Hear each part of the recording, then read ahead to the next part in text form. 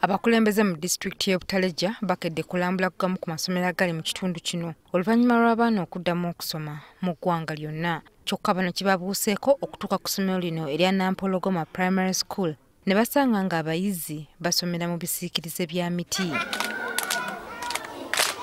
Abakulu b'essomero lino kino bakitadde ku muwendo gw'abayizi abangi abatajja mu bibiina ebiriwo mu kiseera kino. 1,200 at the moment, and the situation is now overwhelming.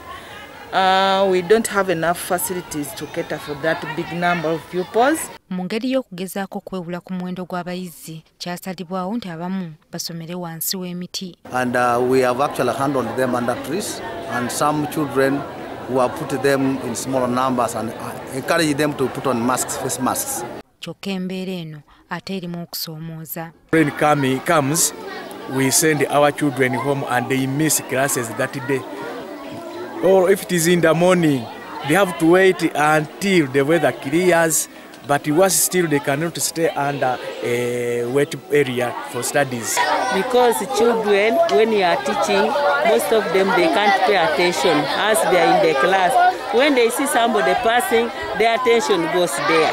Wabula ne mu bibiina omuwendo gw'abayizi guli waggulu nnyo ekireeseewo okutya nti bano bandirumbibwa ekirwadde kya COVID-19. Kijja kubeera kizibu nnyo kuba tewali social distancing at all, tekisoboka ate teri mwana wa muntu ng'ogenda ogamba nti yasigalewa ewaka. Ekyennaku n'abasomesa abalina okusomesa abaana bano nabo tebaliiwo. Kati nga mulina essomero omusomesa omu ali kusomesa abaana 100+, naye ng'ate mu nkola ya gavumenti omusomesa omu yandibadde asomesa abaana 5 mu 5.